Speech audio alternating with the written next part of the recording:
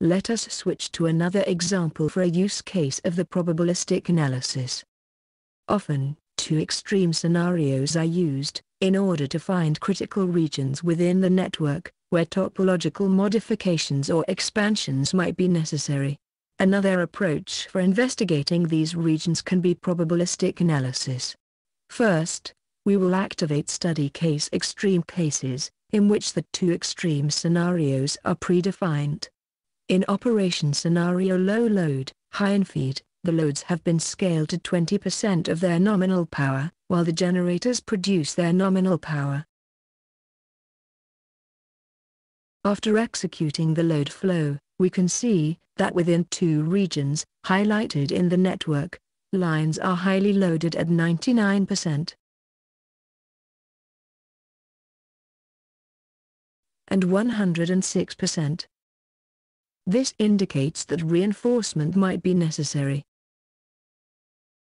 In the other scenario, in which all loads stay at their operating point, while the generation is set to 0, neither line is endangered. Now we will analyze the network probabilistically. First, we activate study case probabilistic load flow. In the network, time characteristics have been assigned to loads and generators.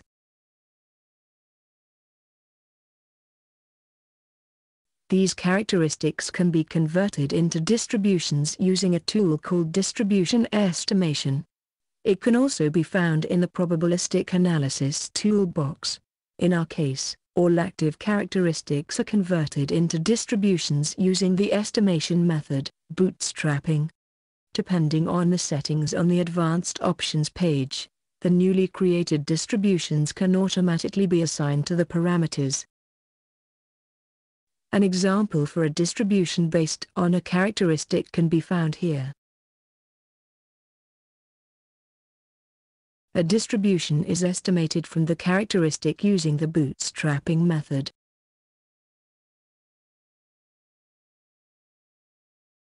Some wind turbines in this network use a transformed distribution instead of a distribution based on a characteristic.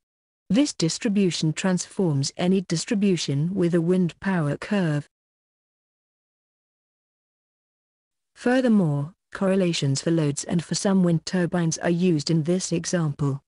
Correlations might be necessary in order to consider, for example, wind parks, in which the wind speeds for every turbine are quite similar. Here, we can see that a Gaussian copula is used, in order to correlate the active power of 4 wind turbines with a factor of 0.98. Now, the probabilistic analysis can be executed. Since this has already been done before, we can load the probabilistic analysis results by pressing the corresponding button on the toolbar. At the first step, the results can be analyzed based on the coloring of the schematic diagram.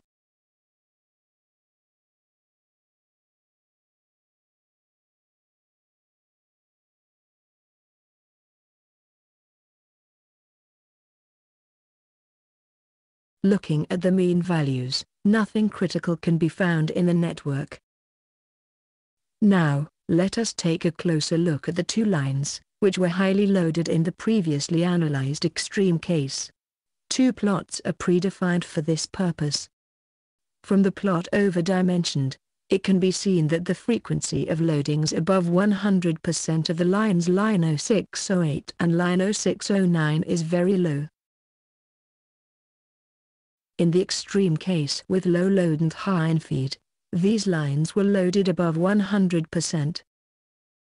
This is also confirmed by the low empirical probability for values over 100%. In contrast to this, plot under-dimensioned shows that there is an accumulation at higher loadings at the lines LN0626, LN0628 and LN0630. Since these lines were loaded by around 99% in the extreme case scenario, the probabilistic analysis indicates that a reinforcement of these lines might become necessary.